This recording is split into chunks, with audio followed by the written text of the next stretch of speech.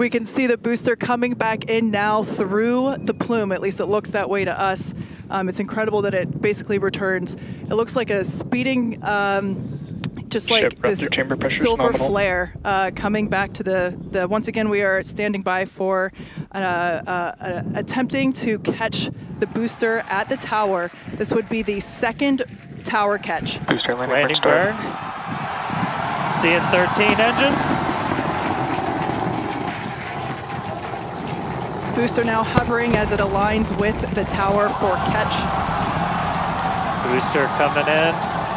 Get ready for that boom, Kate. Down to 3 engines. Booster landing burn shutdown. Megazilla has caught the booster.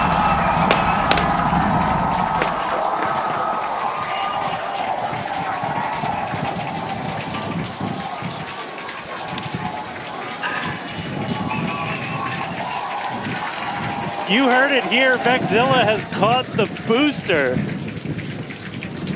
Once again, for the second time, a successful catch by the launch tower. This is the same tower, the launch pad, where that booster took off from just 7.5 minutes ago.